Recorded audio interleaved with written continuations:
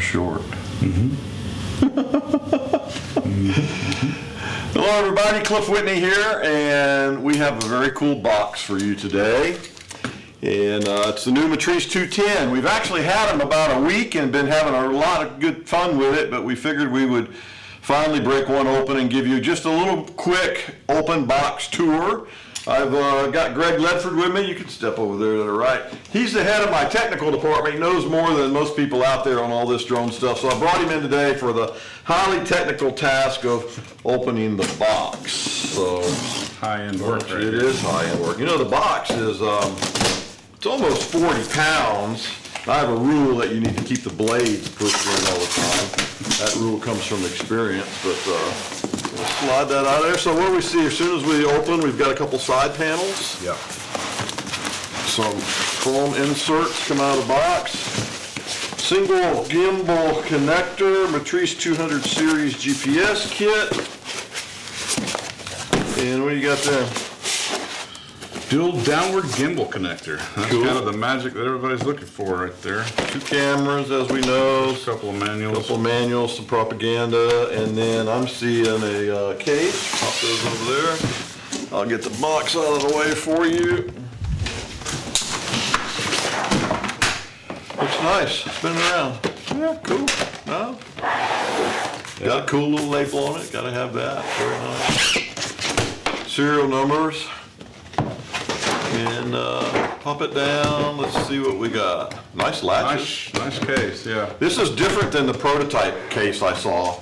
I got to play with one of these a couple of months ago at a dealer event, and it was really, really nice. So let's take a look at exactly what we got inside. All right, so taking a look in the case, if you pop the back up, what we got there? We got obviously some legs and then some props here on top.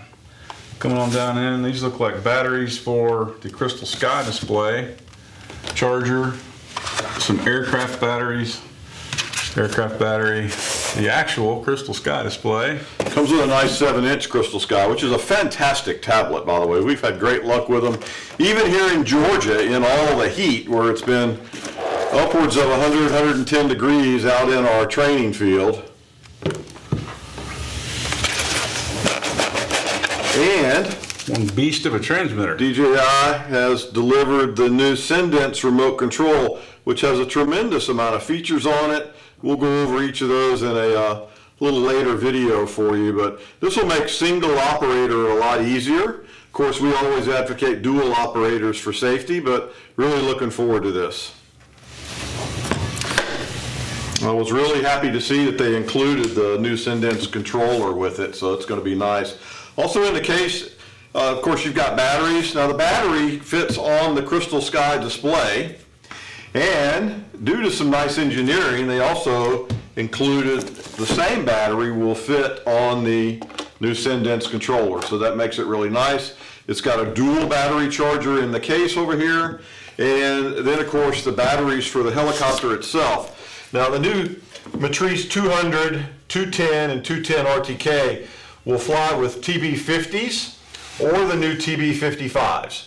Now when they release this, and since these are the very first ones in the US, they haven't quite figured out how they're going to go about shipping the new TB55s. They're large batteries. So the kit comes with 2 TB50s and 2 TB55s. The TB55s just have not shipped yet. So all of the back orders that we've been shipping over the past week or 8 or 9 days only have TB50s. Greg's going to go ahead and pop one of the legs on just to show you how it works. It fits in really nice. So they have a little hole on each side of the leg. Looks as if you just slide it in there. Latch goes down. Kind of looks like a transformer. It does. Even more so than the Inspire 2. Definitely got a lot more engineering than the previous aircraft. And there you have it set up.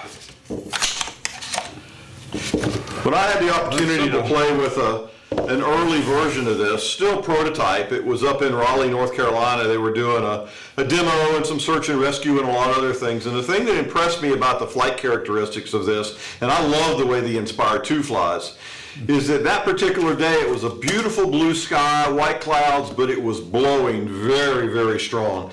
As a matter of fact, at certain parts of the day, some of the search and rescue guys that were there said that it was gusting to over 50 knots. Now, that's not something we would recommend that you fly in, but the crew there from DJI actually flew multiple versions of the Matrice 210 in all that high gusting wind. So, you know, it was blowing 20 consecutively, 25, but gusting very, very high. I was extremely impressed with how this thing works.